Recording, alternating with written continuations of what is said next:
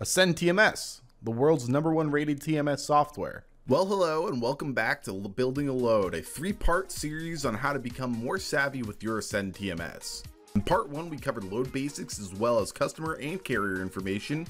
Part 2 will be going over the edit stops page and how easy it is to get set up. Adding a stop is super simple. Like your customers and carriers, the stop information will auto-populate just after typing a few characters. You can add stops on the fly as well if you have the permissions granted to you by your admin. You'll notice I keep saying stops, not pickup or delivery. That's because with AscendTMS you have different stop actions you can select from for all sorts of scenarios. You can even choose whether you want certain stops to appear on customer-facing documents like invoices, so you can keep documents super clean and only show what the customer cares about. You can enter stop-specific cargo descriptions and reference numbers that again will appear on your load documents, and of course schedule your appointments whether they're windowed or hard set. Now let me time warp this load with some space magic so I don't bore you with adding the rest of the stops.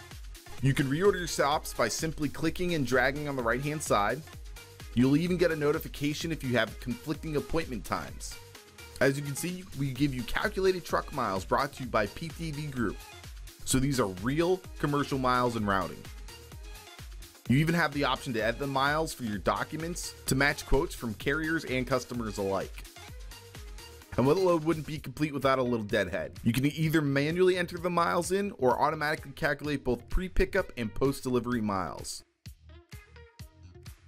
And that wraps up edit stops. Part 3 will go over the financial tabs of the loads and how to add line items. See you next time. AscendTMS, the logistics software for everyone.